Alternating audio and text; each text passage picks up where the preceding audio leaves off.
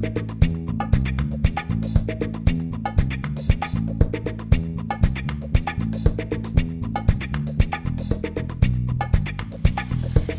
we go.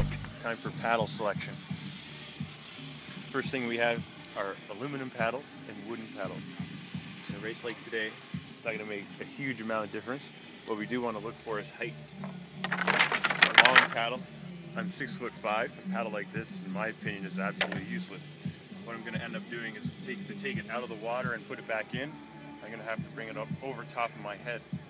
So what I want is a short paddle, something that I can keep really have a low profile and keep close to the water, so I don't have to bring it way out. That way, when we're paddling, I don't have wasted energy bringing my arm way up here. So something nice and short, about 54 inches, is good. People try and do it, put it on their toe and make it reach their chin.